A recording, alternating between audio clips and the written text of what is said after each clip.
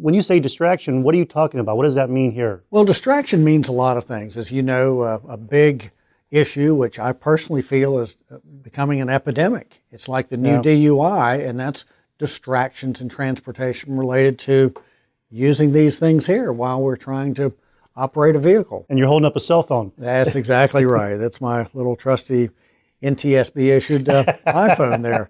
And so we are, the CDC came out recently with a report saying about 9 people die each day on our roadways due to distraction. And they were quick to point out that distraction means talking on cell phones, texting, but it also means other things like dealing with rowdy kids in the back seat, sure, or trying to eat a hamburger while you're driving down the highway.